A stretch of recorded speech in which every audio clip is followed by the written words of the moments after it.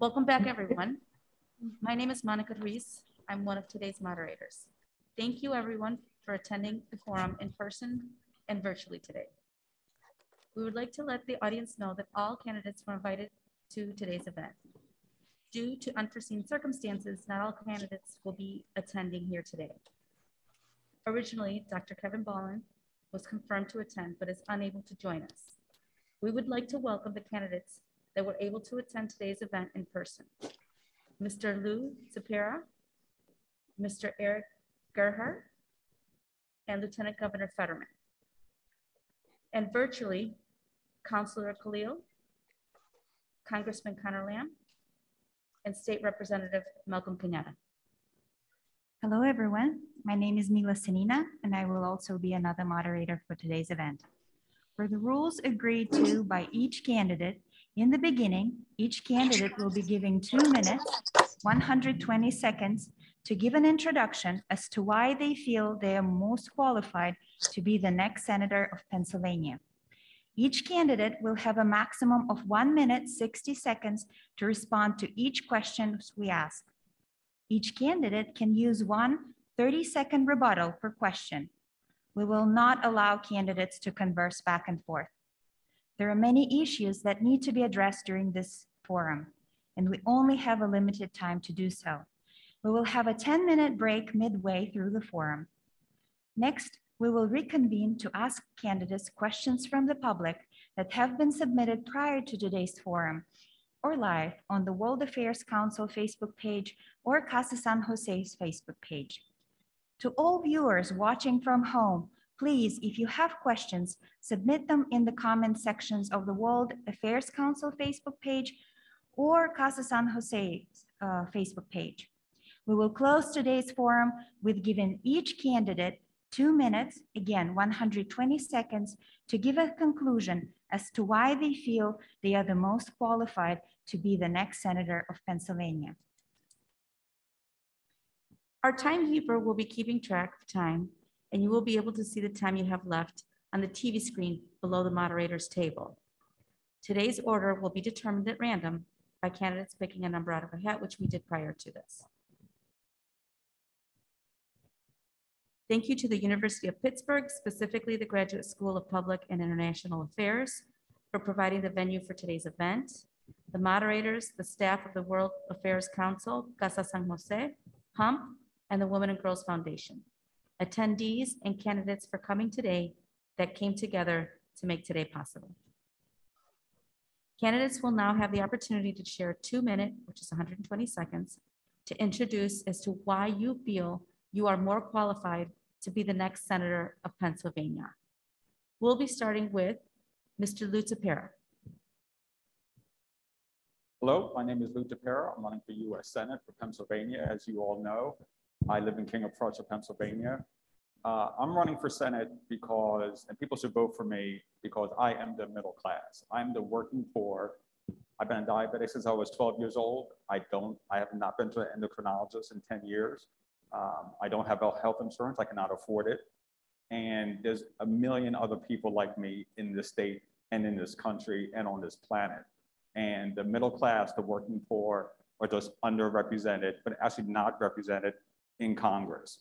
People throw the red meat that, hey, I'll do this for you and I'll do that for you. But the fact I don't have the money for this is I have to pay $5,000 to the state of Pennsylvania on Monday just for this campaign. That's $5,000 I don't have. So the fact I have to run is an indictment on those in power now. We say they help us, but they do not. So. Thank you. That's time.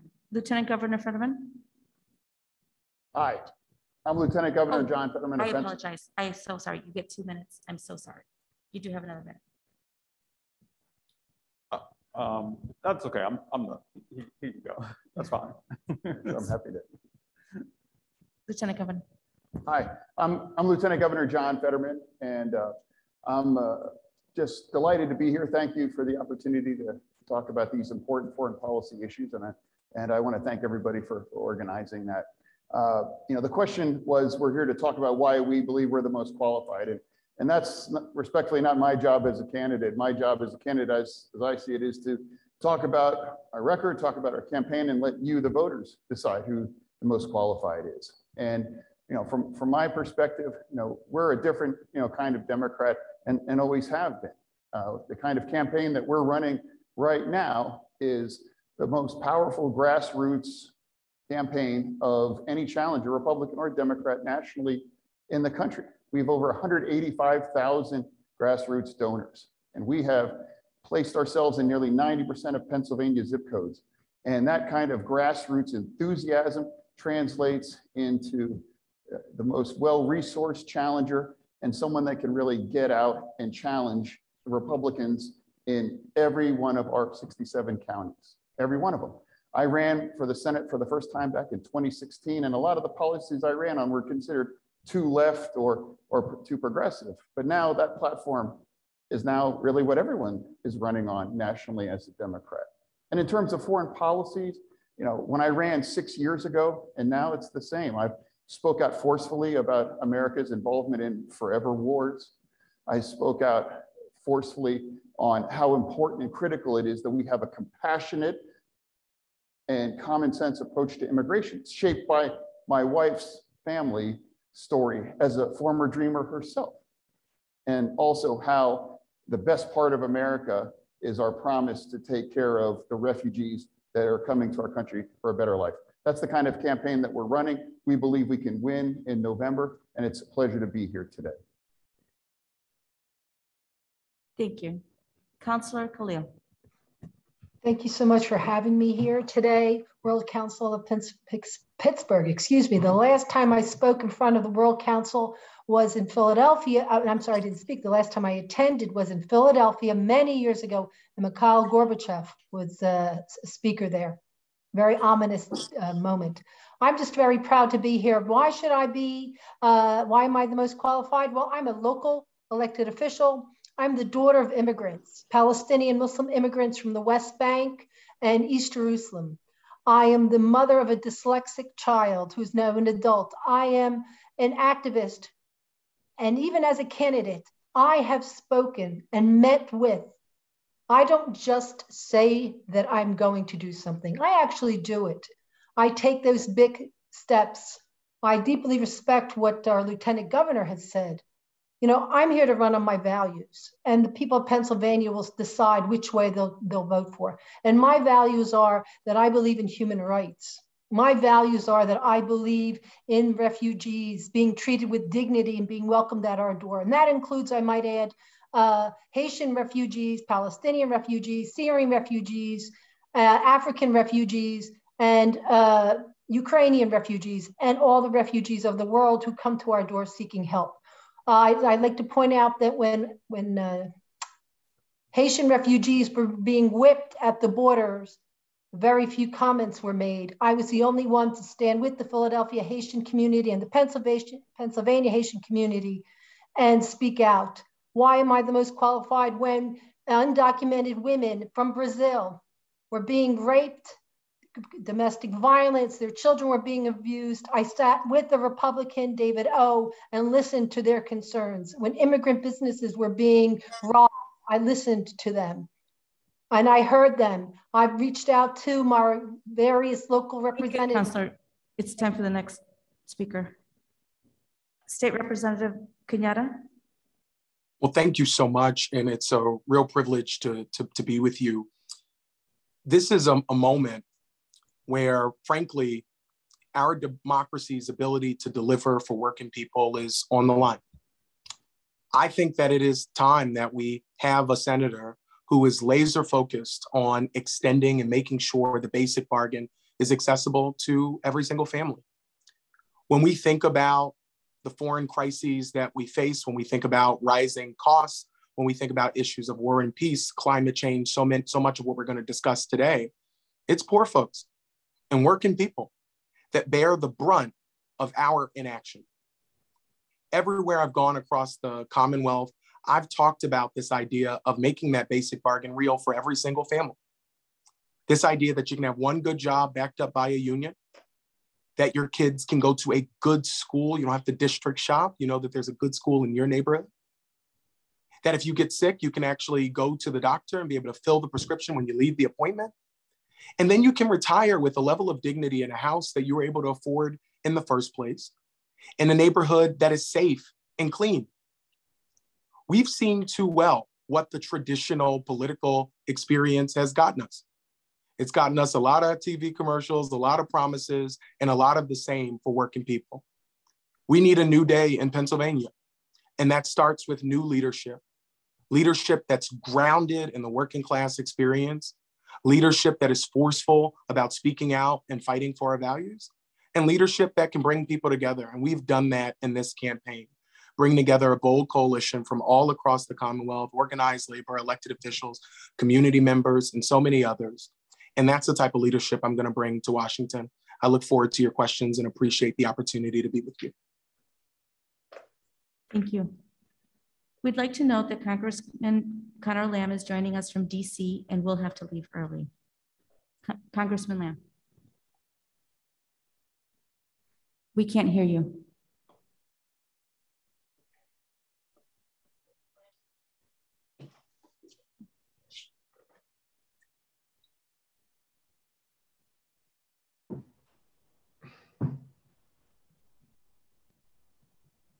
Did you guys lose me? Am I back?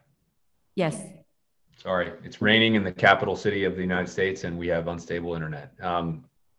I appreciate you making this accommodation. I'm about to go over to the Capitol to vote on a $15 billion aid package for Ukraine, which includes both lethal and defensive military aid and also an enormous amount of resources for humanitarian assistance to receive the refugees who are pouring over the border, to care for them and potentially even to relocate many of them in the United States. It's a good example of the role that the United States still continues to play every single day around the world, a role that I think was tarnished or minimized during the years of the global war on terror, where our government got involved in 2 wars simultaneously with a very military first approach. And I'm a veteran of the United States Marine Corps. One of the things that you'll see about veterans of my age group is that we are very familiar with the tools of military power and how they can be used. We are also extremely reluctant to make them the lead in American foreign policy anymore. And during the current conflict with Ukraine, I think we are exhibiting the power of American diplomacy. We're in a world that is changing very quickly, and that will more and more with each passing year become a world full of conflict between autocracies like China, Iran, Russia, Venezuela, and democracies like the United States, Europe, Japan, South Korea. Those are going to be the terms of the conflict of the next several decades.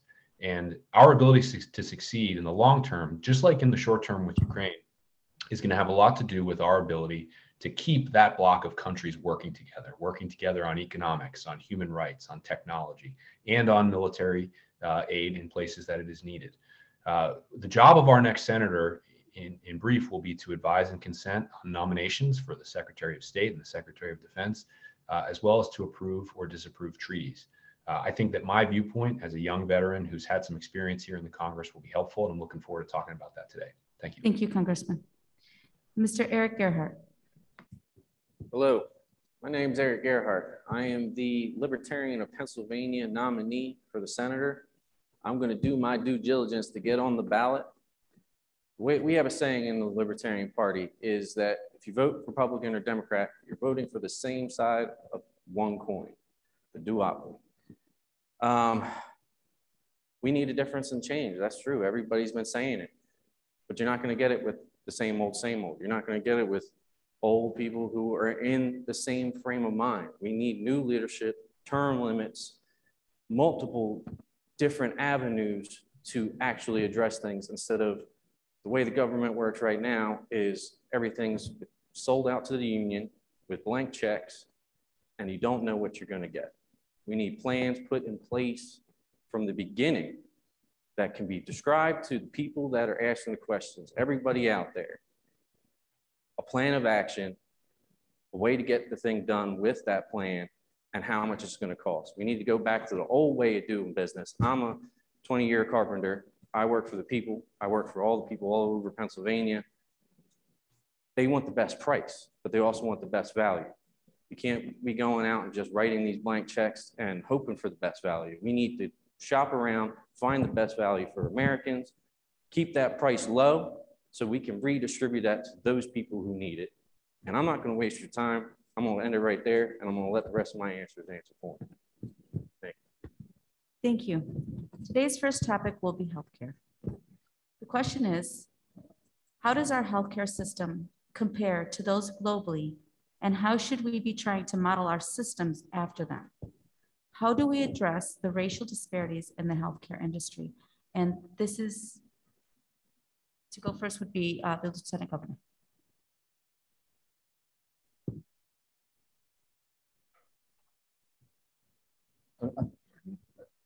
I'm sorry, did you hear the question? No, Okay. I didn't. Is it my turn? It is. Oh, so healthcare. Back in 2016, I ran that healthcare is a basic fundamental human right. I was less fixated on what exactly it had to be, other than the fact that everybody has a right to quality healthcare. And now that's a basic platform and pillar of the Democratic Party. How does it compare to other industrialized countries across the world? Not well, quite frankly. You know, we have still fallen short, even with the Affordable Care Act, of not being able to provide universal health care to our citizens in a way that guarantees that access. And during the pandemic, I was chair of the Racial Disparities Commission here in Pennsylvania, just how impactful that the imbalance in healthcare disparities among people of color in Pennsylvania and nationally actually is, and working on a plan to address that. The Black mortality rate is unacceptable in Pennsylvania nationally. And you know, we cannot talk about healthcare without talking about the enormous disparities that we have racially in our country. Thank you. Councilor Khalil. Yes, I really believe that our healthcare has come a long way. First of all, I was a strong supporter of the Affordable Care Act. However, we are not where we should be. I support, frankly, more the Australian model. When you compare our current situation, and what is the Australian model? The Australian model is a public and private entities. You have the option to get private and you have the option to get public. And the reason why I support that is when you sit back and take a look at where we are today as a nation, I think that'll get us there closer and quicker. I support Medicare for all, and I think that will get us to a Medicare for all option quicker.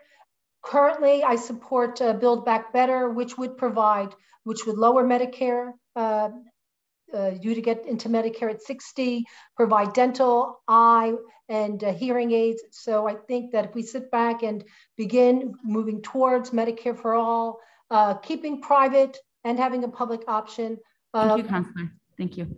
State Representative Kenyatta. I think the best example of where we fit in the world is you have folks who are talking about going to Canada to get their insulin because it's too expensive here. And it highlights the fact that there is a lot of work that has to be done. And Councilman Khalil mentioned some of the things, lowering the age of getting in Medicare, including hearing, vision, dental. But it's also going to require us to take on these big pharmaceutical companies that have continually made it impossible for too many people to get access to life-saving treatments. I watched my mom ration her insulin for most of my life, buried both of my parents by the time I was 27 because they didn't have the type of health care they deserve. As your senator, any bill that comes to the floor that expands access, that lowers costs, I'm going to be a hell yes for that bill. And that's the promise I make to you. Congressman Lamb. Yeah, I think prescription drugs are the best issue that actually kind of answer your question, which is how we're stacking up compared to the rest of the world. It's easy for any politician to say, oh, yes, we want to cover everybody just like they do in France or Japan or whatever. But we know America has a very unique history when it comes to healthcare. That being said, we actually really are on the precipice of finally allowing Medicare to negotiate the price of prescription drugs. I was talking to someone who developed a cancer therapy earlier, and he told me that in 50 other countries around the world, he had to negotiate with somebody who worked for the central government of those countries. And they would allow him to make a nice price in the first year and then decline it over time. The US is the opposite, where they allow the price of something like insulin to rise over decades, long after the inventors are dead. We've twice passed a bill in the US House that would allow that negotiation to take place and use the savings to add vision, dental, and hearing coverage. And if we get 1 or 2 more votes in the Senate, that could actually become law. Thank you. Mr. Eric Gerhardt. Prescription drugs is an economic question, truthfully. There's so many regulations on the pharmaceutical companies that any small company can't start up unless they have $1 billion of capital to start. If we lower regulations and allow smaller companies to come in, we can start the real capitalist system where there's price comparisons, where smaller companies are selling for cheaper. We'll bring the cost down. That'll help give more access to many people. If we end Obamacare, which you're paying double for because I was on it, because it's halfway subsidized, half of that money just goes to the people that are selling you the insurance. So you're wasting about half the money just to that. The rest of it goes to the insurance itself, of which private is still cheaper. So giving people options and educating them a little bit, we can probably figure something out. Thank you. Mr. Lutapera. So obviously this is very close to my heart, and you asked how do I feel? The American healthcare system is, and insurance, it's awful. It is awful. It is awful. Everyone in Congress should be ashamed of themselves. It is terrible. I have to buy this no-name cheap insulin from Walmart for $25. And again, I haven't seen an endocrinologist in over a decade, but these people will keep telling you, oh, I did this and I was in the White House and I know Biden and the rest of it. But for the rest of us who hurt and are on the ground, you're not doing anything. It is not, clearly not enough. People don't have access to regular doctors. Again, I can't remember if that's my a regular doctor, let alone my endocrinologist or an endocrinologist. So we have to fix it. That has to be fixed now because the middle class has had enough. Today's second topic will be housing. Councillor Khalil, you will be the first to answer this question. The global crisis in affordability of housing has gotten even worse with the loss of jobs over the pandemic. The effects can be seen both abroad and sadly here at home. What moves can we make both as a global community and nationally to close the gap between empty and affordable housing and the homeless? Council Khalil. Yes, one of the things I would definitely work on is making sure that we could come up with some type of rent subsidies and rent cap, price caps. We really, housing has become too expensive for many people. And another thing I think we really need to do, at least in the United States, is really to be, again, expanding affordable housing and not make it as if it's this terrible scourge. Affordable housing is for everyone, and it really helps communities. Globally, we need to really focus on corruption of governments and to call them out. There is no reason we should see this homelessness and despair throughout the world. And I think we can use foreign aid to help with homelessness, but at the same time, we can sit back and say, we need to watch over that foreign aid. Another thing we can do both here and abroad is focus on helping communities economically to build up their economic base and to expand education. Thank you. State Representative Kenyatta. Yeah, thank you so much for bringing this up. And like so many of the topics, I have real skin in the game on this. You know, I lived 6 different places by the time I graduated high school, because my mom wasn't always able to afford the rent. I think there are a couple of things that we need to do. The first is we have to really increase the amount of money that's going to HUD so that, you know, just in my city here in Philadelphia, we have 70,000 to 90,000 fewer affordable units than we need. They are not able to afford to even build them out in the way that they want, and that's going to mean more funding to HUD. The other thing that I've been focused on in Harrisburg is trying to keep people in their homes, especially during this pandemic. I have a bill with Representative Cephas, Representative Innamorato out of Pittsburgh, to make sure that every person who's possibly facing an eviction will actually have a lawyer, so that people can stay in their homes, but we do need to work at the federal and local level to deal with this.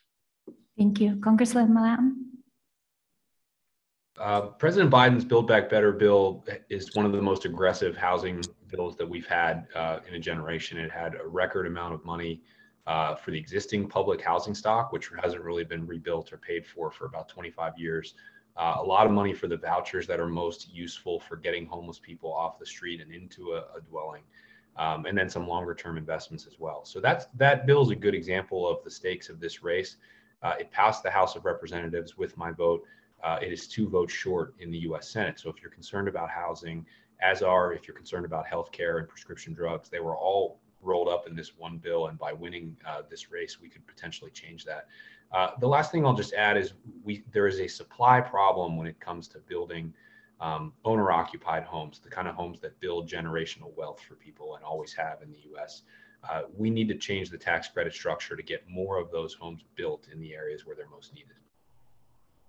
Eric Gerhardt. Well, building's my forte. So my ideas for this is not just throw a whole bunch of money for vouchers and all that stuff.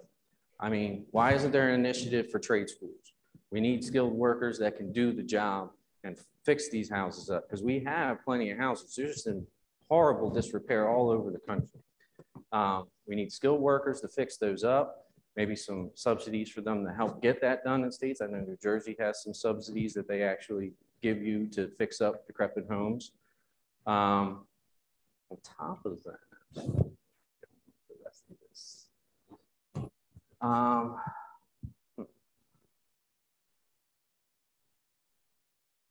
I'm standing there. I lost my track.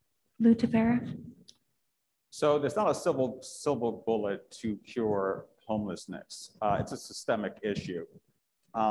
There's opioid addiction issues along with it. There's mental health issues. When I go out and feed the homeless people in Norristown and Bridgeport, a huge majority are veterans.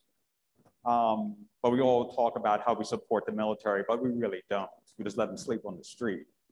And it's education. Along the lines of what he just said, we have to get more kids into college or a trade school to break the cycle of despair. We need to invest more money in education. We need to pay our teachers more. We need more teachers, just like we need more cops and pay them better.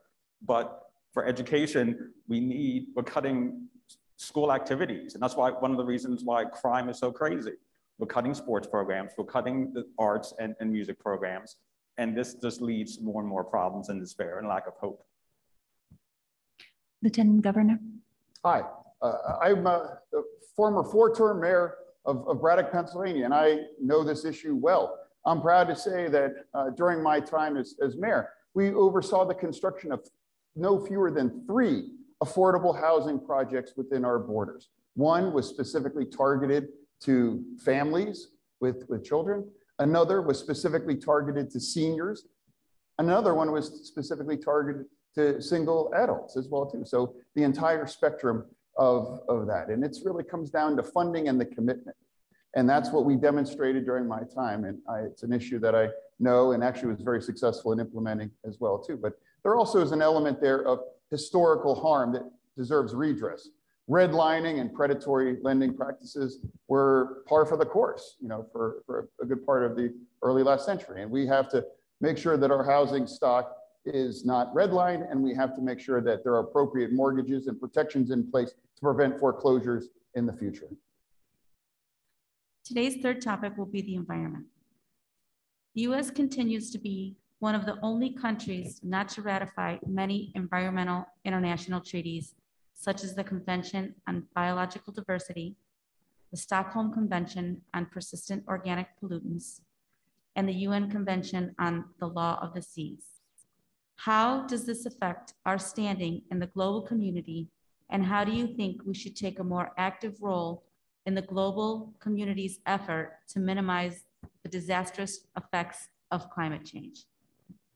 And we're going to start with Representative Kenyatta. Thank you so much. I think this moment, we all know there is a climate emergency.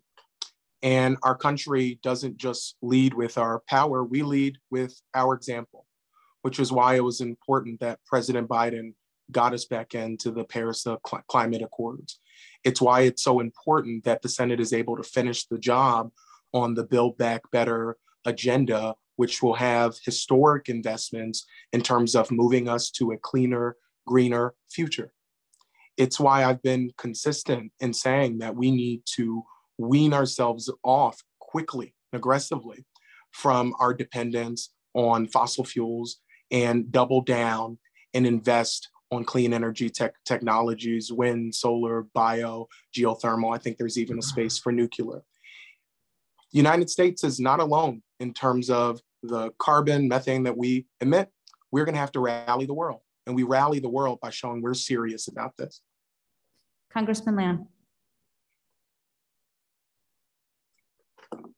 Yeah, I'll basically just pick up where Malcolm left off. I agree that we need to be thinking of climate as job one.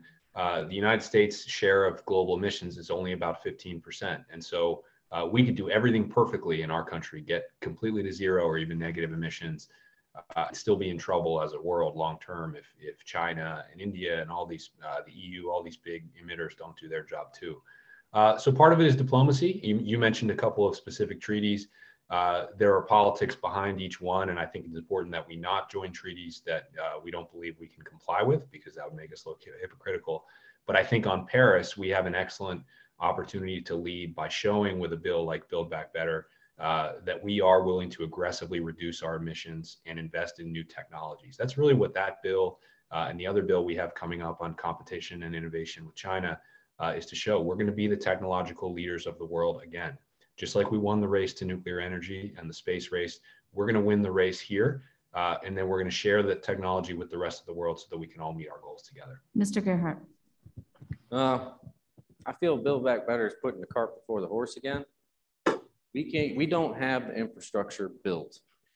And they say they need to pass this to get the infrastructure, but we could always build the infrastructure. There's going to be many hiccups. Most of the battery cells and such and the chip shortage is still a decade away. We need energy independence and a viable solution for our energy, because batteries and stuff, they fail, they go bad, they're toxic. The technology is not up to the par where this grand idea is ready to be implemented yet. It still needs to be researched. I'm not saying not look into it and get it done, but we still need something we could count on. And right now, oil and gases and stuff, which are leaps and bounds cleaner than what they used to be decades ago, should still be viable until the infrastructure is done, built, and ready, and then we can have that battle on going completely green. Mr. Tapera. So it's a disgrace how we treat this planet. I don't have any kids. My brother has 6 though. And when they're my age, I don't know what this planet's gonna look like, the way we're treating it. We treat it like a trash can. We need renewable energy. Clean energy is the way for the future. Either we develop it here, the kids from the University of Pitt come up with the program, the Sal, Villanova, these smart kids in these colleges need to make the new technology, or as usual, we will become somebody else's customer and we will buy it from Canada.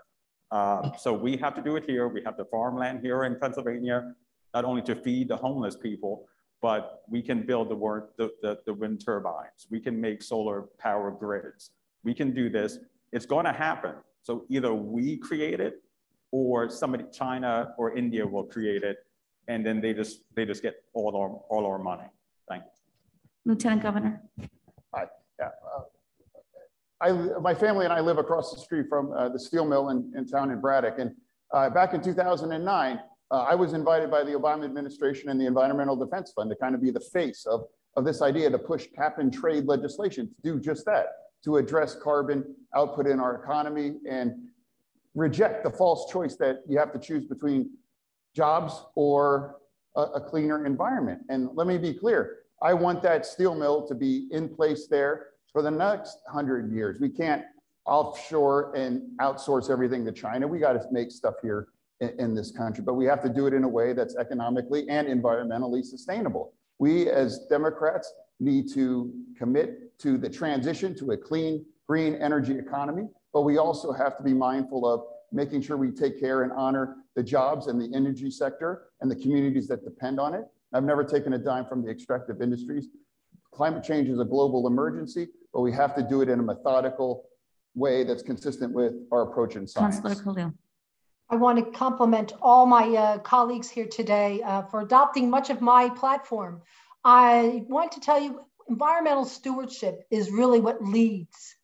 And Pennsylvania really needs to be a leader in that. We have so much to clean up in Pennsylvania, and so much Pennsylvania could do to lead the world in technology, in particular in geothermal and in other technologies. But I want to point out that what's really important, why Build Back Better is important, is because it deals with trade policy and industry policy. This is the first time in which we have a president who says we're going to have a carrot and stick approach, in which we sit back, we make things here in the United States. My good friend Lou here is correct when he says that, yeah, we can't make everything abroad. And that is the case with the current state of alternative energies. Almost all of it is made abroad. So why Build Back Better is important is that it would benefit, it would give carrots to companies who built solar, who made solar cells. Thank you, here, thank you. Today's third topic is immigration. Congressman Lamb, I'll ask you to go first. Out of the more than 26 million refugees in the world, less than 1% are considered for a settlement worldwide. The Trump administration decreased the admitted number of refugees considerably over his term to 15,000, and President Biden has just raised it again with a goal of allowing in 62,500 refugees in the 2021 fiscal year. Both of these numbers are well below the previous years, which were capped at 95,000, despite the many global conflicts that are producing more and more refugees. Do we increase our cap to the IRC's suggested 200,000 in 2022? Or is the US stretching itself too far with that large of a number? I do think we need to increase the cap. You know, I don't know if I could tell you sitting here right now what the right number is, and it's not the kind of thing you'd want to pick out of the air. The right number is one that we can get agreement on in Washington and sustain over a generation so that it's predictable. I also think this needs to be paired with a broader immigration policy that actually allows people to apply for visas that want to come and work in this country and come in here and work legally. So some people may be resettled here as refugees. Others may be the people that are showing up at our borders for a number of reasons and currently trying to take advantage of the broken asylum system to stay here for a couple of years and never know what's going to become of them.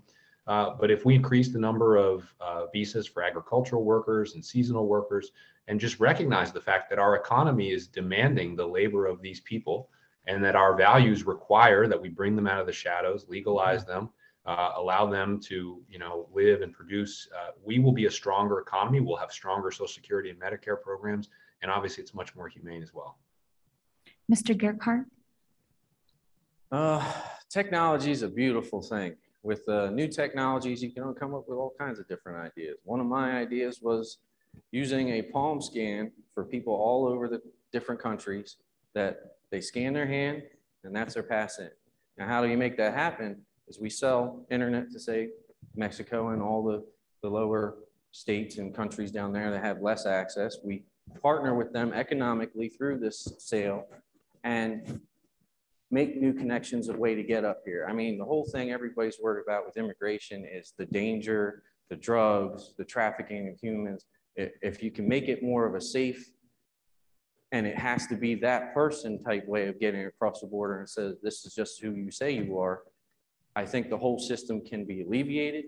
And then when you streamline that process, you could easily up that number to whatever you want once you correct that issue. Mr. Tepera? So when it comes to the anti-immigration talk on the Hill, one of my favorite movies is The American President. And there's a line that Michael Douglas has, and he says, they give you somebody to be afraid of and who's to blame for it, and that's how you win elections. So the question that nobody asks is, why are these people trying to get in? And the bottom line is, because we hire them. So people have to look in the mirror before they say, hey, let's stop all these illegal crossings. But you're the one who are hiring them as the orange picker, your landscaper. So first off, we should allow people into this country. That's what America was built on. My dad came from Zimbabwe. You should be allowed to come to America, become a legal citizen, and come work and pay your taxes. Lieutenant Governor. Our campaign has always been immigration makes America America. And my views have been reinforced and enriched by the fact that, my wife and the mother of our children is a former dreamer, and her family came to this country when she was 7 years old, fleeing a violent and dangerous situation. So the plight of refugees and immigrants and undocumented is very near and dear. In fact, it's very part of the DNA of our family. And yes, I do believe we need to raise that limit. That's the very best of the American experience. It says so in the Statue of Liberty, send your tired, huddled masses. And that's what I ran on in 2016 when it wasn't popular, and I'm running on that again in 2022. And the last occupant of the White House, won't name him, there's things that I just could never have supported, like his border wall or the Muslim ban. I mean, we're never more un-American when we are persecuting or questioning the Americanness of others. And immigration, as I said, makes America America. Thank you. Counselor Khalil? Yes, I am the daughter, granddaughter, niece of immigrants. I'm proud of my immigrant heritage, my Palestinian heritage. And I want to say your question was about letting immigrants in. Yes, I think we need to, refugees in, yes. But I think we have to stop our discriminatory policy towards refugees. Right now, the deplorable treatment of Haitian refugees. I demand that, and I ask that every one of my colleagues here speak out about the deplorable treatment. So yes, we need to make sure that our refugee policy is not discriminatory, and that when our refugees come to the United States, or the undocumented ones, that we speak out if they're victims of violence. We speak out when their businesses are robbed. We're seeing this in Philadelphia, and I'm the only Democrat here who sat with our immigrant communities when they were being robbed. It's really disgraceful. And so I want to tell the immigrant community and refugees that you have a friend here, an ally. State Representative Kenyatta. I said before that one of the most powerful things America has is our example. This is a moment where it's crystal clear the threshold is too low. But what we also need is comprehensive immigration reform. Infrastructure Week became the butt of a joke. Immigration reform has been another issue that Washington has talked about over and over and over again. So many fits and starts, but we need to get it done. There's so many folks who've known no other home than this one, brought here as kids. Those dreamers need to absolutely be treated like the Americans that they are. We absolutely need a pathway to citizenship for folks who are currently undocumented. And we also need to continue to stand against the cynical ploy of pitting refugees and immigrants against everyday Americans. It's why you had the former guy trying to build walls. And unfortunately, you had some Democrats who were willing to support him. I would never do that. And I'd be a vote to get immigration reform done. In Pennsylvania, there are over 180,000 undocumented residents that reside within the Commonwealth. In addition, nearly 11 million live in our communities across the country. Pathway to citizenship has been an issue in this country for decades. What is your stance on a pathway to citizenship? And please explain your position as to whether you support it or are against it. Mr. Gerhardt. Citizenship,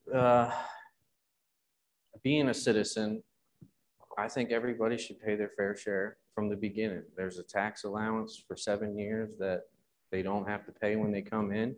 And they just use this as a loophole to hand off a business that's already established to another person. That's why you see people who come here and they own 75 Dunkin' Donuts and Hess's and Chuck E. Cheese and this, that, and the other thing. And they just monopolize the system. If you pay your fair share up front, you want to be here. And then when you get the benefits, you're already paying into something you're receiving. So you're not increasing the welfare state even farther the more you bring in. There has to be a balance of this. And taking advantage of it, it's detrimental to the country and to the people who do their damn best to pay their taxes and be a citizen of this country. Mr. Tapera? I'm all in favor to not only make them citizens, but make them citizens faster than how we're doing it, so they can pay taxes.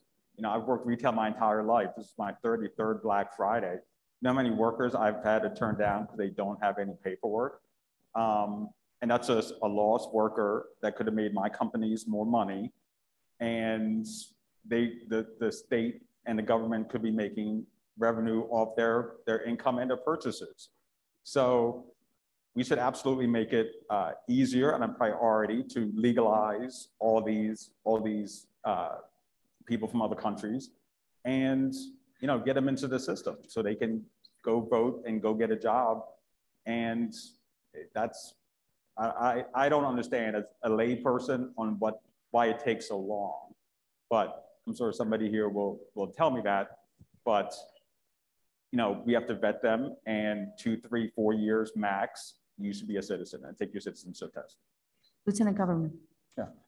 Again, it's an issue that I know well because of my family's origin story and the circumstances. And absolutely, there should be a clear path to citizenship for those individuals living in our country. If they're living their best lives and they're making a positive impact in our communities, which the overwhelming majority of them are, they're here just building their lives and seeking a better life for their family, just like my wife's family did.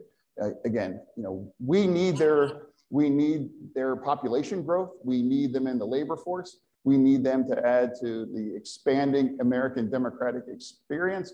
And immigration has immeasurably enriched my life as it has our country's destiny and our country's potential. So in terms of making sure that process is as fair and as rapid and as secure as possible, immigration makes America, America.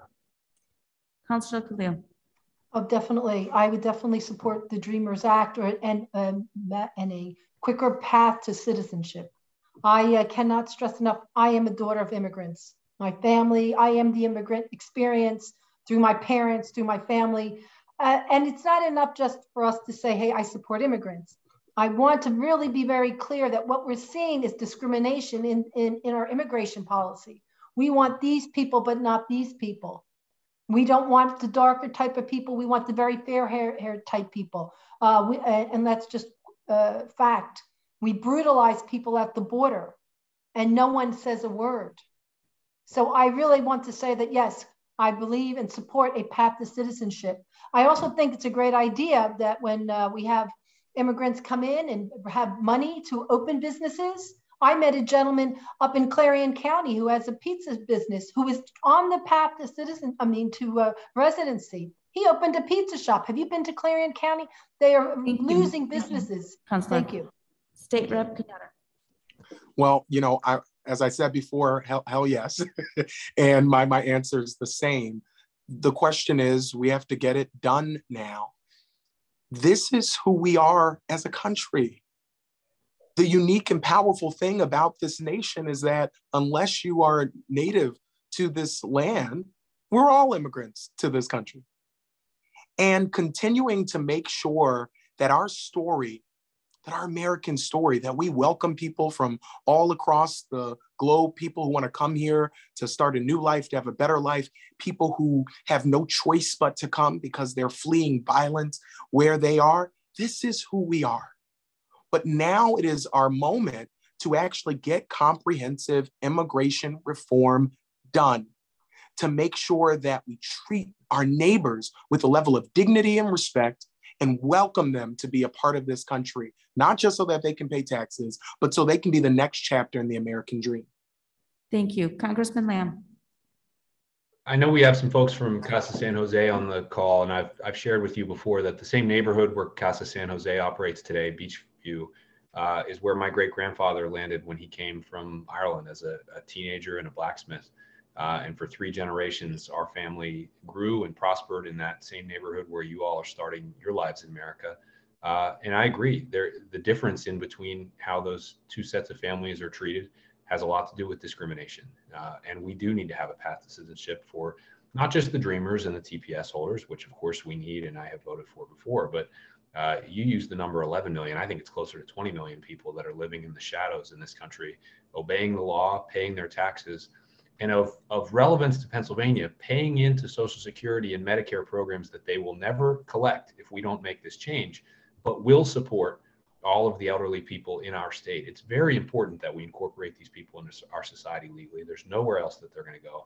I have voted that before and will vote that way again. Thank you. The next questions are about international and global affairs questions. Lou Tapera, I'll ask you to go first. After the U.S. pulls out of countries such as Afghanistan and Syria, are we still obliged to provide fungible foreign aid? How much obligation does the U.S. have in relation to foreign aid to other countries in regards to our current involvement? Should we provide more or less? For most countries, we should, it's on a country by country basis, but for most countries, we should at least maintain it, if not give more. These countries who are distressed are next to our allies, and the dominoes just fall in the other direction. And it's the moral and the human thing to do, to make sure kids, not only here in Pennsylvania and America, but they get to school and they get an education. So that helps the human race. There's people in most countries, even here in Philadelphia and Pittsburgh, who are starving and can't eat. So we have a moral obligation to help everybody. I know there's a fixed amount of resources that we have in America. We can't just pay everybody money, but it's the right thing to do is to at least teach people how to fish and help third world nations and nations that are struggling. Lieutenant Governor. Yeah, I mean, I think there's often misconceptions, and the misconceptions are exploited by those that have, malintent. The truth is, the United States spends roughly 1% of its budget on foreign aid. But it's also critical that we invest it in countries that we have a duty and obligation to be stewards of, those that we were involved in or we had occupied, of course. But we also have to be mindful of the kind of investments countries like China are making in their Belt and Road program, where they're making interest debt traps for all these countries. And those value of those projects now has reached $4 trillion in terms of using that as a competitive advantage to ensnare these countries and build their influence globally as well too.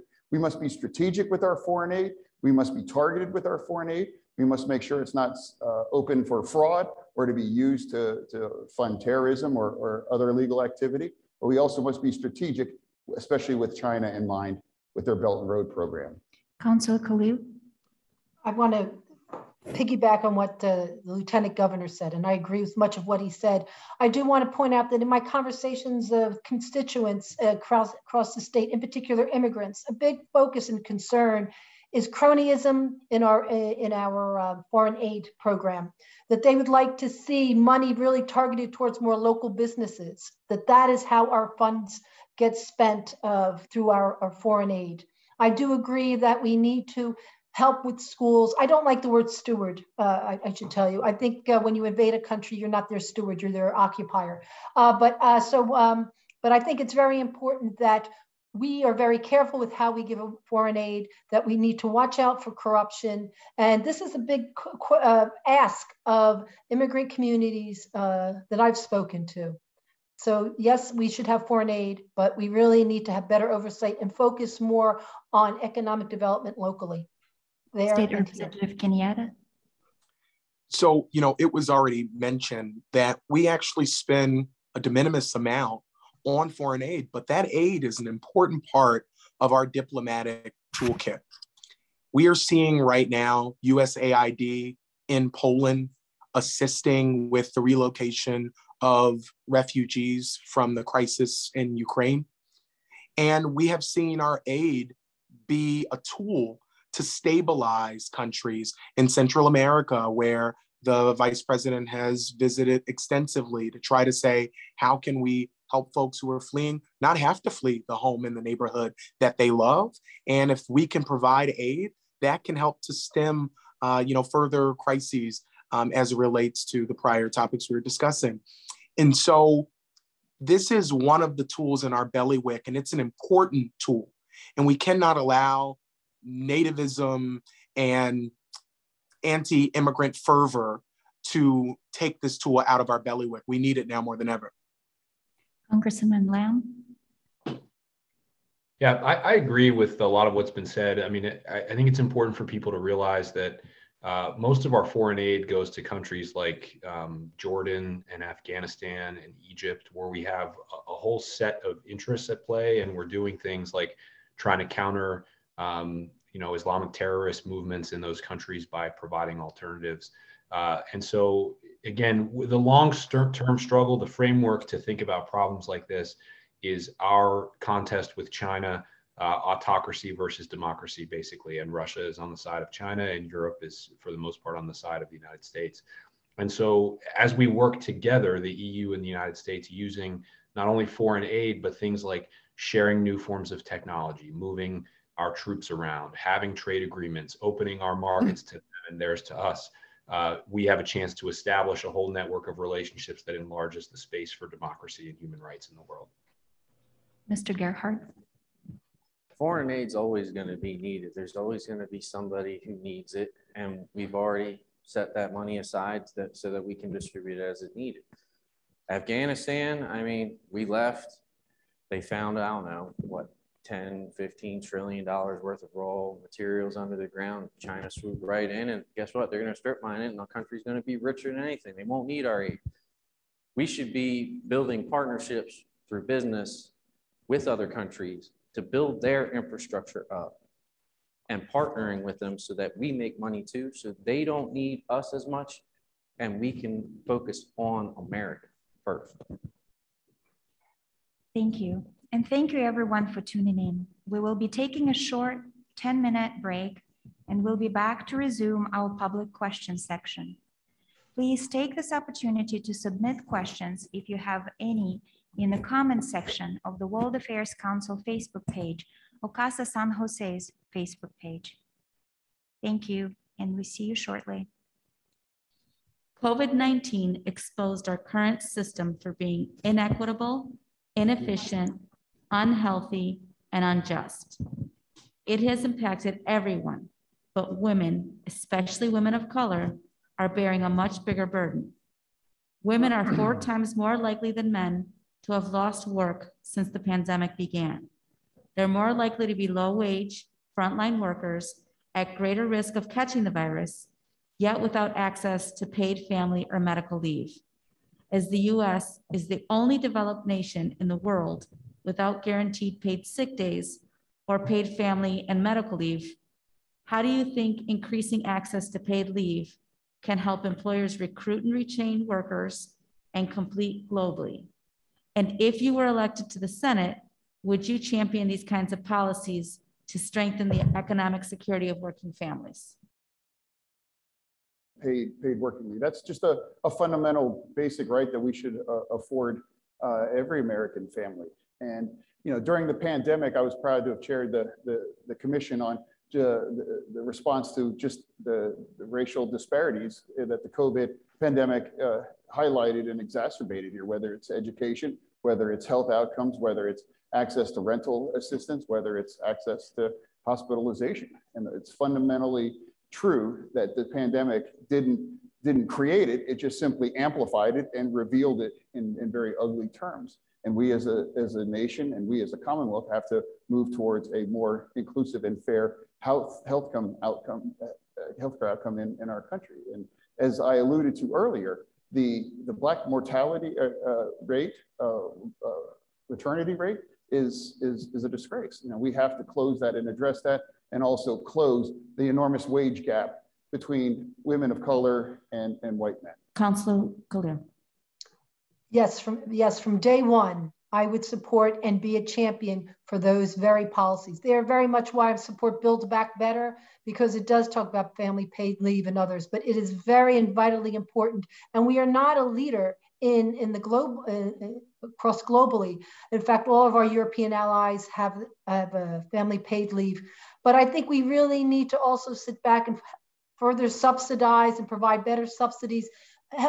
Education should be paid for from pre-K through college. So I think that's extremely important. But a really important point is bringing people to the table. In Philadelphia, for example, they had some kid right out of Drexel talking about distributing of COVID. When we had a highly amazing Dr. Alice Stanford, who really herself went off and started helping African-American communities get COVID vaccines and tested.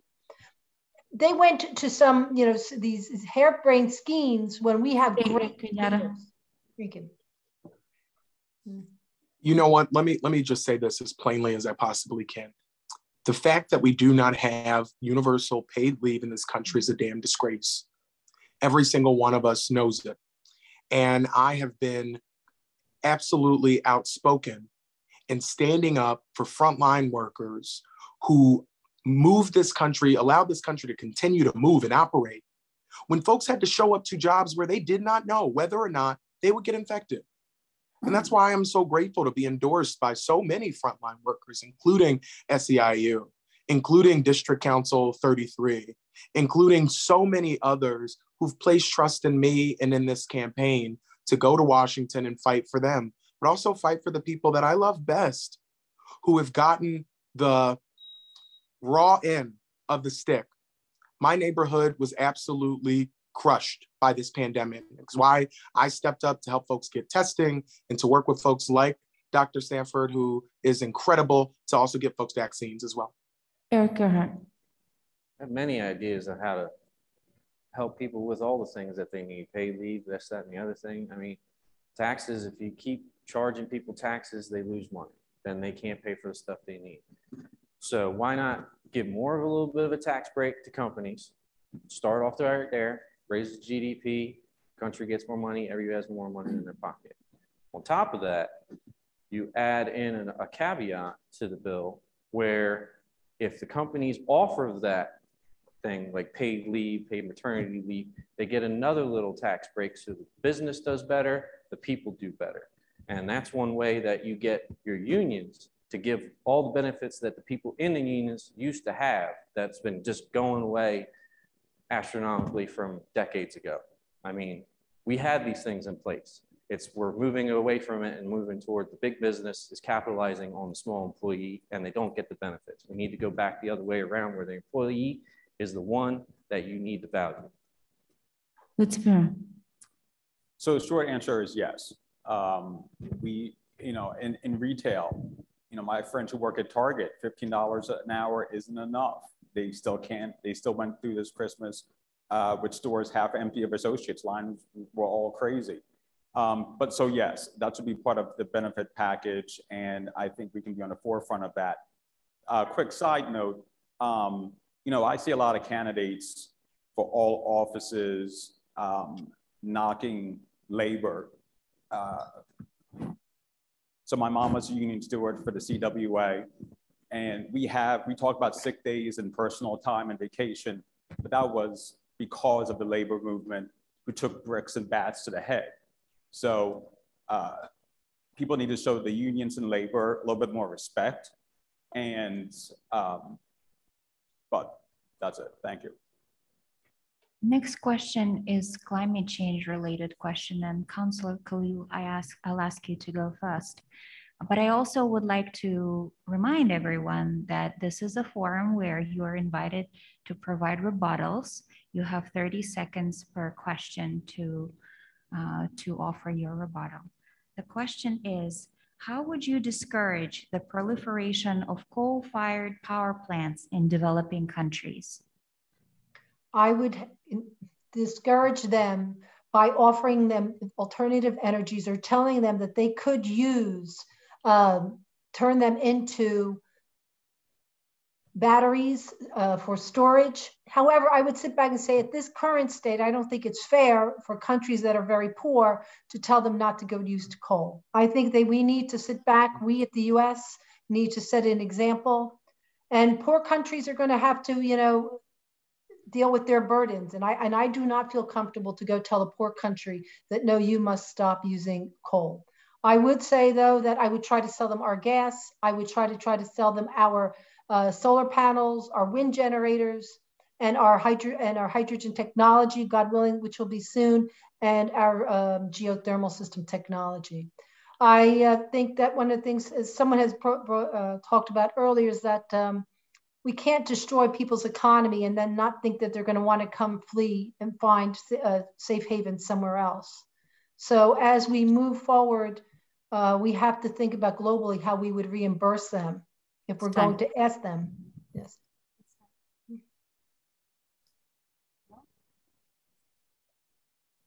All right, the next one is State Rep Kenyatta.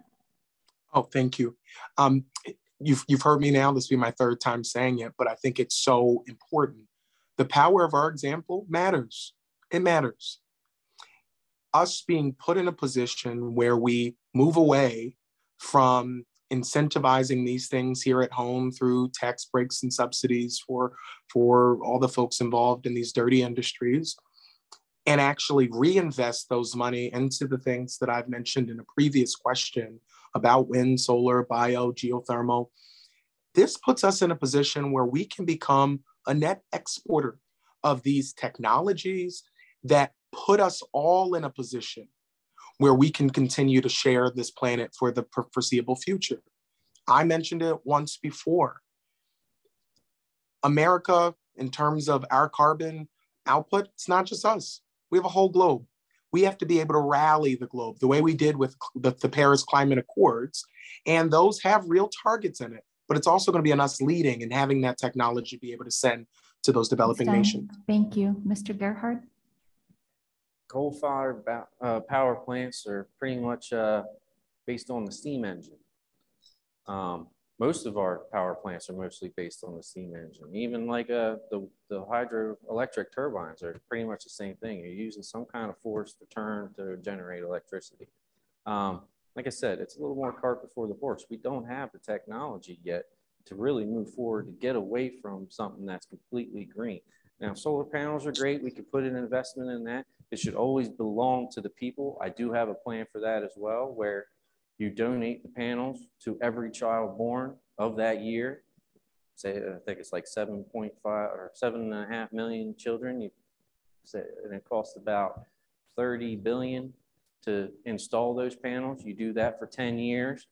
You also get initiatives where you have children through the school make the design up for their states, and the states choose the design of how you want to lay these panels out. Make it a group effort and actually move to something that you can actually help everyone. So yes, we should help them. I mean, information is the most powerful commodity on earth. So for these countries who are still in old age energy production systems, we should help them. We need to educate them. We need to help them build a stronger, safer, healthier earth. We need to start that here, but we should definitely be doing it in other countries that maybe don't have all these fantastic universities that we have and know how. But this is the only planet we got. You know, it's not like, you know, rich people live on Mars and the rest of us are down here. So we have to take better care of this earth. And one way through that and create fantastic jobs, usually union jobs, is clean energy, but we have to show these other nations how to do it and help them develop it. Lieutenant Governor. The truth of the matter is that there are a lot of countries that are betting on coal and they're investing in coal energy. And there are countries like Japan or China or Indonesia. I mean, these nations, especially Japan, after the Fukushima nuclear disaster with the tsunami, had committed to building, I believe, over 20 coal-fired plants to replace the energy that they lost after the disaster. So the truth of the matter is, a lot of countries that don't need our help, don't need our advice, or investing in coal to the planet's detriment, I might add. So I think it's incumbent on us to get our own house in order when it comes to that, and make sure that we transition to green energy and do it as rapidly as we can, and make sure that the communities that are being left behind by that transition are taken care of, and as workers are respected and found alternative careers. But furthermore, it's about making sure that we remain in the Paris Climate Accord and we act as a global leader. Please address the expansion of presidential power to begin and end wars. For example, why was the president able to withdraw from Afghanistan without congressional approval or oversight? And this will go first to State Representative Kenyatta. Well, certainly, I think the U.S. Congress has given up too much of its rightful constitutional authority to determine when and how, well, not how, but when and where American military might is used. And there are multiple examples of where this has gone awry. I think the very broad authorization of military force as it related to the war on terror has meant that multiple presidents, Republicans and Democrats, have been able to, with very little oversight, declare folks enemy combatants and use drones and other aspects of our military power to be involved in theaters of combat all around the world. If folks in our armed services are brave enough to go to these theaters, members of Congress ought to be brave enough to say whether or not they should be there. Eric Gerhardt. Emergency powers that they give to themselves is exactly in the emergency powers provision, which once they declare an emergency, pretty much Congress gets waved out of the way and the president can make as many decisions as he wants, which can just go right to dictatorship. It should always be decided by the body because one man's decision has the effect on everybody. With like attacking people and stuff, I'm not a pacifist. I am a libertarian, so we follow the NAP, which is the non-aggression principle, meaning we don't hit first, but we don't let it just fly like that. We will hit back. That's kind of pretty much how America should roll. That's all I got to say. Lou Tapera. So CNN, who never interviews me, they say every other minute before they go to commercial break, elections matter. That's a power the president has. So he's entrusted with our faith and trust that if he needs to go to war, he can go to war. Now, should we go through Congress? That would be nice, but that's not always going to happen. If Russia nukes Alaska right now, we don't have time to go through Congress to have President Biden take action. So, there's different case scenarios. If you want to go with a war with XYZ country, okay, maybe you can do that. There's an economic thing or whatever. The professional courtesy is you would go through Congress, but things happen yesterday in this world now. So it's a time issue. Lieutenant Governor. It's imperative that the commander-in-chief have the flexibility to act swiftly should there be a national emergency regarding our military and our security. But at the same time, that power cannot and should not go unchecked, and Congress should never cede that power unilaterally over to the president, despite being the commander-in-chief. What happens most of the time is these forever wars that our country had gotten caught up in, whether it's in Iraq or Afghanistan. And this ability, I would have supported the withdrawal from Iraq and Afghanistan years earlier. And that's a power that should be vested solely, in my opinion, by Congress, because the simple fact of the matter is that we can't invest our blood and treasure indefinitely in any of these forever wars. And the appropriate level of check and balance for a national emergency that the commander-in-chief has must be reined in by the long-term perspective by Congress. Congress has the sole authority to enact legislation and to declare war. So I just wanted to make that clear to everyone. That is our job, to declare war. And I hope to God that that I would be a Barbara Lee when it need be for a bad decision about war, and to say no when it's warranted. But having said that, I support President Biden and President Trump's decision to withdraw from Afghanistan. Forever wars have to stop. We've lost trillions of dollars and thousands of men and women and millions of Iraqis, and we still are in Iraq, and millions of Afghanis over these endless wars. We have to stop these endless wars, and I have to agree with the Lieutenant Governor on that.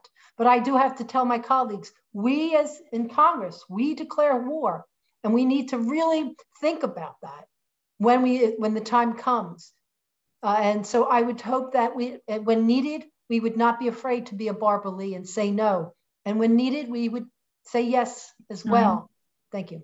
Mr. Gerhardt. I have an opportunity as well. Can we still rebut? Yep. I would just say, I heard a comment made that it's a professional courtesy. The Constitution is not a professional courtesy. We have something called the War Powers Act that says within 48 hours, the president can respond in an emergency, but within 48 hours, Congress needs to be notified of any actions that were taken. And our troops cannot, without an authorization of military force, within 60 days, be somewhere that it was not approved for them to be. The legislature has completely dropped the ball. I voted for President Biden. I worked hard for him, but this has to be for every president, Democrat or Republican. Thank you. I would like to rebut.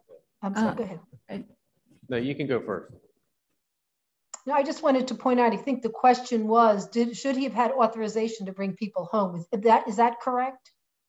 If that's correct, I think we needed to bring our troops home. Because our Congress currently, both at the House and at the Senate, are just so divided and really, I think, did not care that we had these endless wars. And here we had its rare moment of bipartisanship. You may not like President Trump, you may not like President Biden, whoever you are, but both made the right decision to bring our troops home. I'm so sorry about the cost of death. I feel for the families of the soldiers lost. I feel for the... the time for rebuttal is over. Thank you. Anybody else wanted to rebut? Yeah, I had something I wanted to say.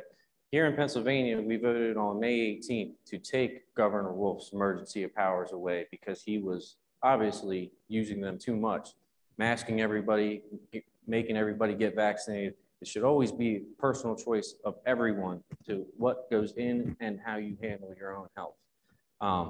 Emergency powers are used in the same way with the president. He's doing things that he feels are right, but may not be right in the long run. Our next question is about nuclear power and nuclear arms. Mr. Gerhardt, this is the first one. You will go first. Please speak to the threat of a nuclear-armed Iran and North Korea. How should the U.S. minimize the effects of these threats? Well, obviously not going back into the Iran deal, seeing as they only have an option where they want to get on nuclear weapons and they're not going to use it just for energy. They will use it maliciously, same thing as North Korea. Now, these are impoverished countries. Like I said before, if we build networks of helping them build their infrastructure and their economies, we don't have to worry about war because they can take care of themselves. They're in squalor and destitute situations where they don't have the supply chains that we have all over. And if we could address those issues, we could live peacefully together. And I think that's the way we should go. Lieutenant. So I do believe in the Iran nuclear deal. And, that said, we can't, for those who don't like it when we get in other people's affairs, that's a fair argument. Like, who are we to tell, I'm just making a scenario up, Australia, they can't have nuclear submarines, for example. We're not the police of the planet, which is an old adage, I know. But, countries are more and more countries are going to go online. And it's funny, we talk tough about certain countries, but North Korea allegedly has nuclear weapons. I mean, I feel they do, but it's not like we're going to invade them or start a war with them. So, but we're letting them do it. But we want to talk about other countries who want to develop nuclear energy and nuclear weapons. So. Lieutenant Governor. The truth of the matter is rogue states like North Korea or Iran make the world a less safe place, especially if they secure the ability to produce nuclear weapons.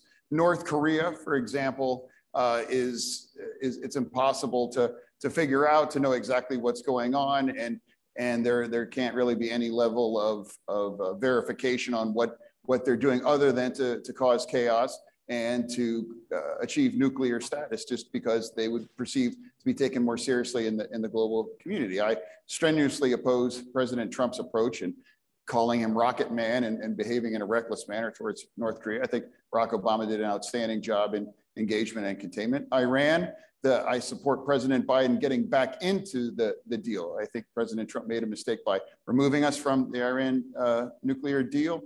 Longer and stronger in terms of what I believe, and Iran should not be allowed to acquire nuclear weapons. But at the end of the day, it must be done on a trust but verify basis. Councillor Khalil. I have to say that I agree with my colleague, Lou, and that, we are not the police of the world, and there are other countries that have nuclear weapons, and some countries are allowed to have them and some aren't.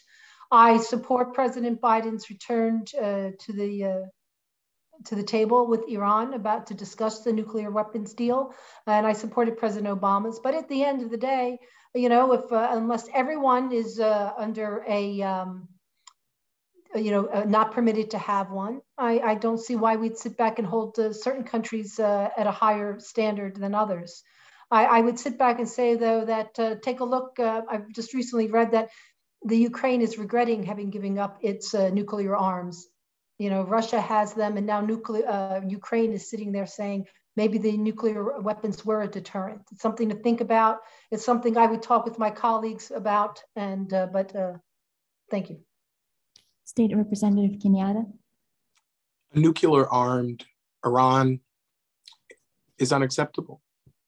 And what we've seen in North Korea, the instability of the current regime has made a nuclear North Korea incredibly dangerous. And there's been at least public reporting that they've begun to do construction at a previously shut down nuclear site. And so nuclear proliferation is more important now than ever. It is pretty upsetting that the former president was able to unilaterally withdraw from the Iran deal when they were in compliance. That has made us less safe today. It was a big mistake for him to be exchanging love letters with Kim Jong-un at a time where we need to be having serious diplomacy, including South Korea and Japan and China. And so this is one of these issues where I'm lucky that we have President Biden in the Oval Office and not the last guy. Thank you. DSA, Democratic Socialists of America, took a firm position on NATO this past weekend, urging the U.S. to withdraw and end imperialistic expansionism, in air quotes. Do you agree with anti-NATO rhetoric, and do you disavow their statement? And we're going to start with Lou Tapera. America should always be in NATO, period. That's not even a discussion point with me, and I think most people up here. We need our allies. We have to help Germany and France if they fall down, and they're going to have our back if somebody attacks us. So we must always stay in NATO. I don't even know where that even began when that started. I've never heard of something that to me is actually nonsense for America to withdraw from NATO. Thank you. Lieutenant Governor. Yeah, I would reject that in the strongest possible terms. NATO has been a key strategic alliance that has helped make Europe and in turn democracy and the free world more safe, more secure, and to prosper. We can't turn our back on it. In fact, and now we should be doubling down more and more.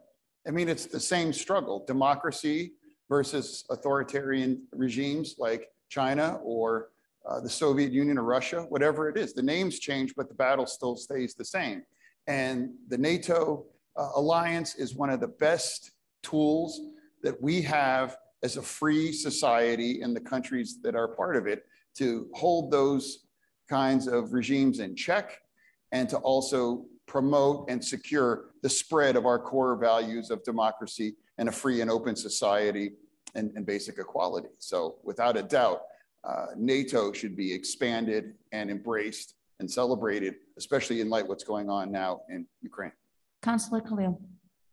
No, I do not support us withdrawing from NATO. I think we should have a strong NATO. And I would like to say that this is a point where I actually agree with President Trump in this particular way. President Trump really voiced his opposition or screaming at NATO, excuse me, that was the wrong term, when he said that you need to spend more on military. And he was right. Germany and NATO need to spend more on their military. It should not be on the backs of the United States, our soldiers.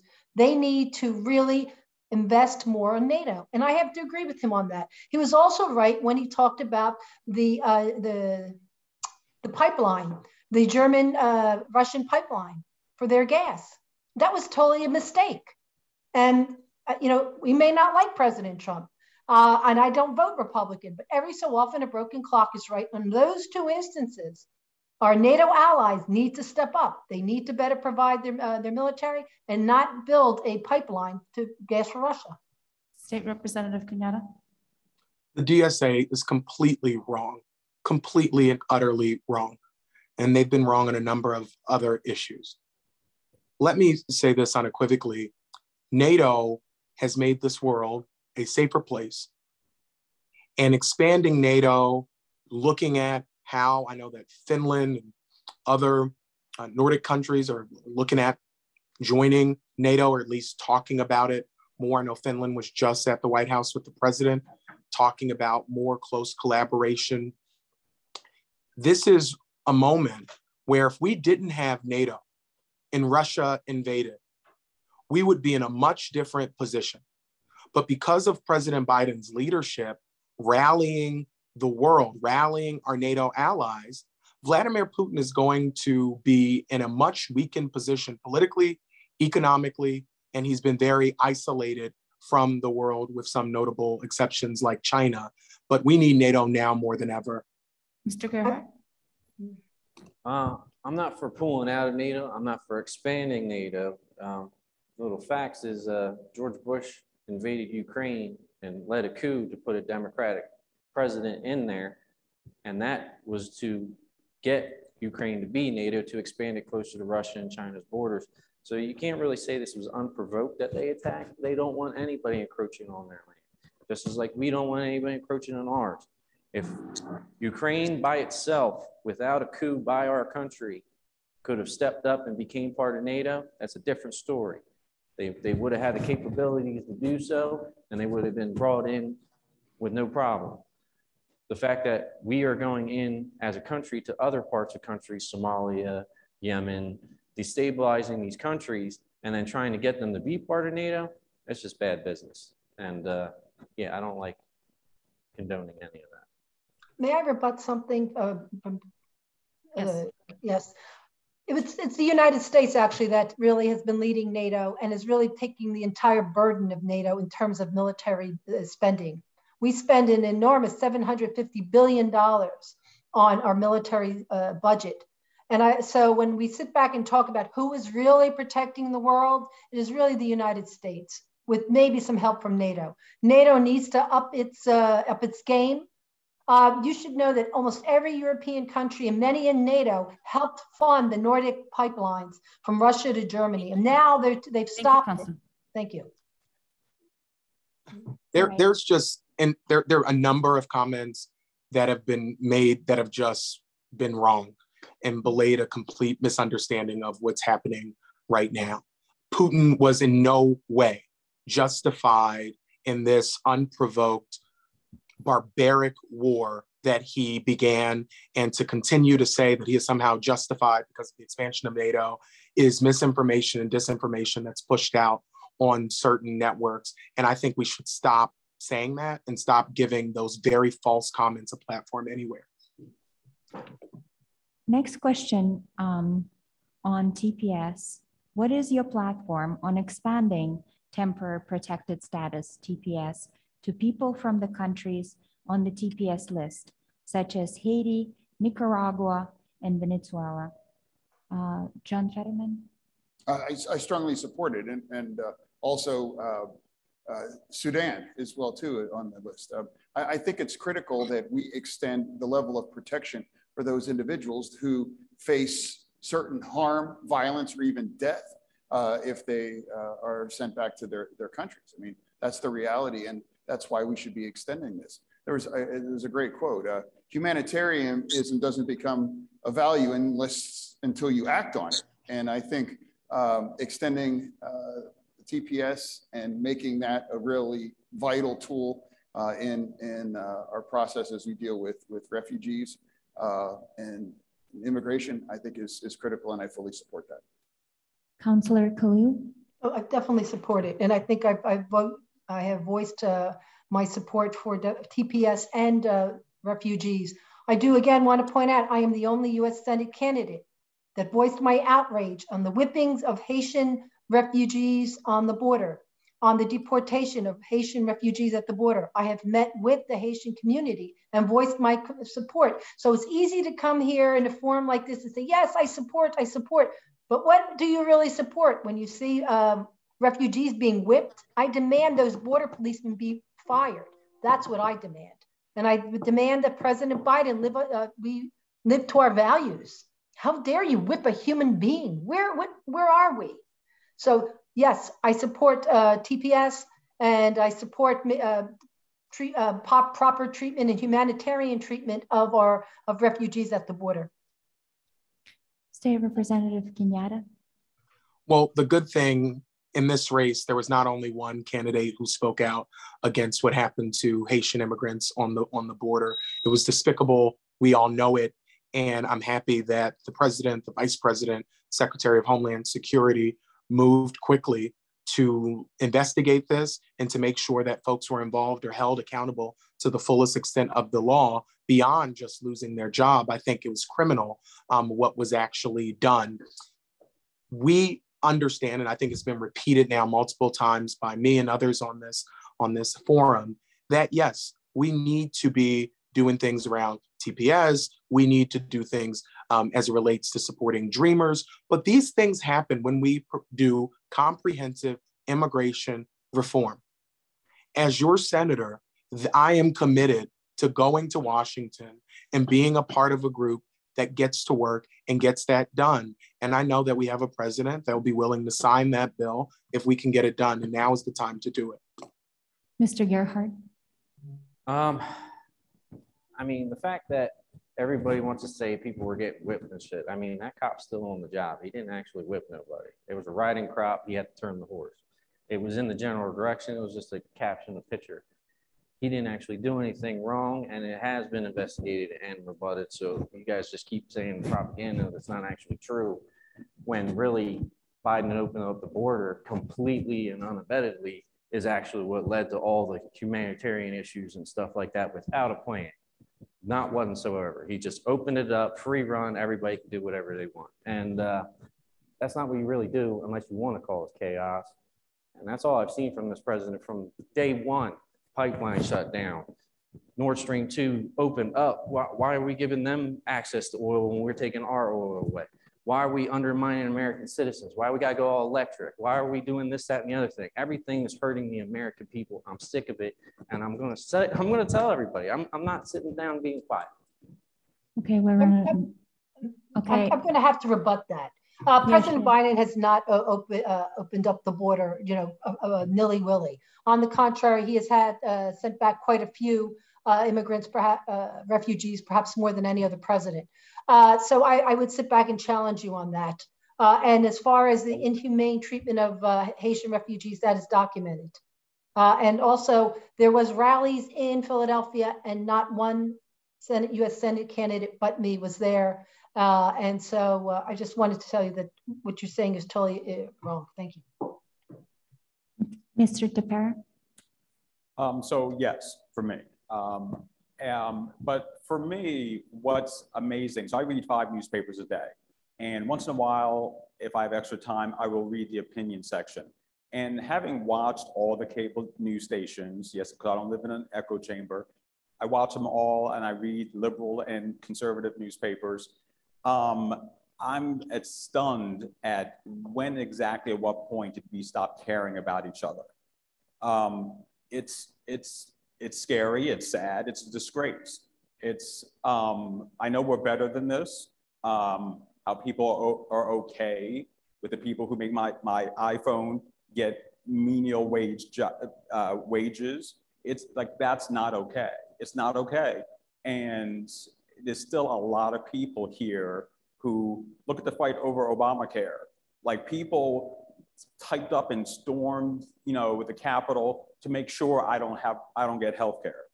Like, I don't care if you die, I have this, it's my perk, you don't have this. So let's keep it like that so I feel good about myself. Like, at what point did we become this society? Thank you. Can I just say very, very quickly, and I think it probably goes without saying, but just for folks watching at home, basically everything Mr. Gerhardt said in his last response was wrong. I assume most people recognize that, but I thought it's worth mentioning. What was that? Lieutenant Governor, did you answer the question already? You did. Yeah. I'm sorry. The next question. Given how deeply polarized the country has become prior to Russia's invasion of Ukraine, how do you see the prospect of both parties, Democrat and Republican, and their constituents, along with independents and the general public, coming together given what's happening now? Is there anything the opposing party, or the Democrats and the Republicans and vice versa, have gotten right with the respect to foreign policy? And we're starting with Councilor Khalil. I think that, that I do think that the infrastructure bill, they have gotten right. I think that the American Rescue Plan, they've gotten right. There are some things I do not agree with in foreign policy. I'm very, very disappointed, and actually I'm appalled as to the bombings in Gaza and the total lack of any outrage by the president, the vice president, and Congress. I think it was disgraceful. And it shows right now the double standard that we see in American foreign policy when it comes up to people, to Middle Easterners, to Africans, to Caribbeans, to Hispanics. They can be bombed, they can be mistreated, and really doesn't get no concern. In fact, on the contrary, we cheer on the oppressor. I would sit back and say that I think it's wonderful that we are standing up to Putin. I think it's about time. We need to stop occupation, and we need to stop brutal dictatorships. State Representative Pineda. So I think that we have to reject this false dichotomy that there are just two sides who can't get along. They're both equally to blame. My approach has been this. I don't join people on Fantasy Island. I'm not paddling over to join folks on Fantasy Island. But when my Republican colleagues have wanted to paddle over and join me in reality, always more than happy to greet them at the dock and work with them to get something done for regular people. And I've done that on issues from criminal justice reform, mental health care for our kids, and issues that certainly relate to foreign policy, hardening our digital infrastructure at the state level. As it relates to foreign policy, I think that some Republicans, and I say some, who've spoken out against the brutal, senseless war that Putin has started in Ukraine, they are right to say that. But unfortunately, we still have the leader of the Republican Party saying that he's a genius and he's brilliant. And so on that, I completely disagree. Mr. Gerhardt. Well, let's go back to Biden shutting down their pipeline, or giving them their pipeline and relieving some sanctions. Now, he didn't do that in the beginning.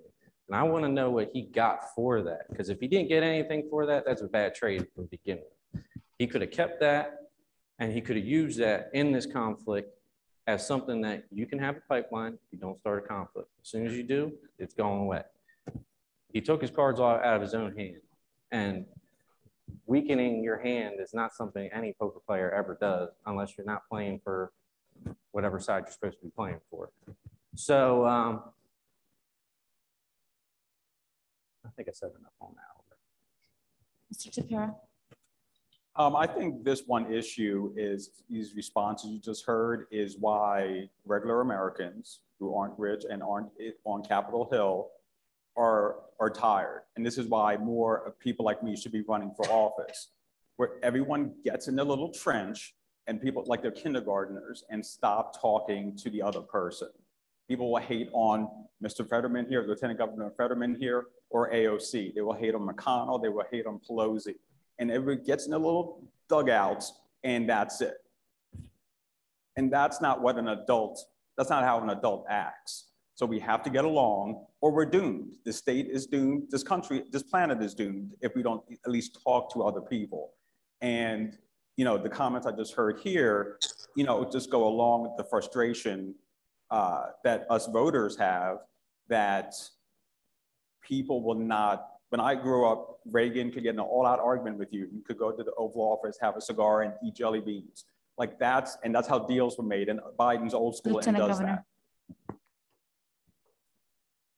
Yeah, if the question was a foreign policy decision that was bipartisan that I agree with, well, I would say that President Biden's decision to the Russian gas and oil a boycott, I think that was a true bipartisan agreement that we reached as a country. We reached it rapidly. And I think overall, there's been remarkable bipartisan unity on condemning the brutality and unprovoked nature of the Russian invasion of Ukraine.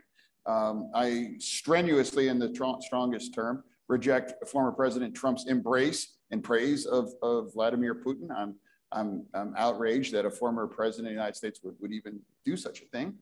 But bipartisanship is great, but it's hard to be bipartisan when you're willing to lie about valid election results. It's hard when you're storming the Capitol and your party calls that legitimate political discord. It's hard when you're trying to rob women of their reproductive freedom and right to abortion as well, too. Thank you. For the closing part of tonight's event, candidates will now have the opportunity to share a 2-minute, 120-second conclusion as to why they feel they are the most qualified to be the next senator of Pennsylvania. And we're going to start with State Representative Kenyatta. Well, first, I want to start where I began by saying thank you for putting this together, for putting forward so many substantive questions, and appreciated this forum. On every issue that we've discussed, and every issue that we will discuss, and hopefully future debates and conversations, at the end of the day, working people, poor people in this country, they bear the brunt of government's inaction. We desperately need a senator that has skin in the game. We don't just need somebody cheering for the right direction. We need somebody who's leading our Commonwealth and helping to be not just a vote, but a voice in a body that I think is desperately broken. If the Senate had more people in it who understood what I understand about our broken housing policy, about the fact that prescription drugs, the cost is out of control, that too many folks are working jobs and they're not family sustaining. If we had 100 senators who understood that, we would have moved forward on addressing all of these things. We would have raised the minimum wage and passed the PRO Act already. We would have expanded Medicare already. We would make sure that we lead with diplomacy and not just with our military might already. I think we can have a Senate that does that. But if we're going to change the Senate, it starts with changing the senators. I'm Malcolm Kenyatta. I'm a working person running for the U.S. Senate, and I want to earn your vote this May 17th. Thank you so much for this opportunity. Have a good day. Thank you. Mr. Eric Gerhardt. Well, as you can see, I had a little bit of fire right there, but don't expect nothing less than that when I get in there, if you vote for me. Lived in Pennsylvania my whole life. I will probably die in this state because it's just, you got every season. It's a beautiful state. I don't want to see it change. I don't want to see this country change to something that is left or right. I want to see it come to something where we are all together. But you're not going to get that when you're voting for Republicans and Democrats, because they just divide and conquer the people. I'm a libertarian. I'm for peace and doing it the right way. Bad blood makes bad blood. Am I going to rattle some people's cages? Yes, I'm going to rattle some people's cages. I'm going to give everybody my ideas. You can steal my ideas. You pretty much are already working for me if you steal my ideas, though. So you should really give me the job. Please go to ericfordpa.com, donate, support my campaign. I'm going to do my job and get on the ballot so that every single Pennsylvanian has a chance to vote for me. Republicans, Democrats, I don't know who they're going to pick, but I'm going to try to do my damnedest to be there. Thank you. Mr. Lou Tapera, 2 minutes. So the reason, again, I've said it a million times at my public events, but the reason I'm running is because everything that you hear these people talk about is, it's me. And the job is not getting done. Hence now I have to do something that I just frankly don't have the money for. I don't have, I just saved the $5,000 I have to give the state of Pennsylvania on Monday. Like, I don't have that money. I make under $70,000 a year and I have no health insurance. But these people will keep telling you, oh, I'm for the poor person. Really? I was at Temple University 2 days ago, Ferry Ave, I thought my transmission was going to fall out. Like, when are we going to, oh, wait a minute. It's because poor people live there.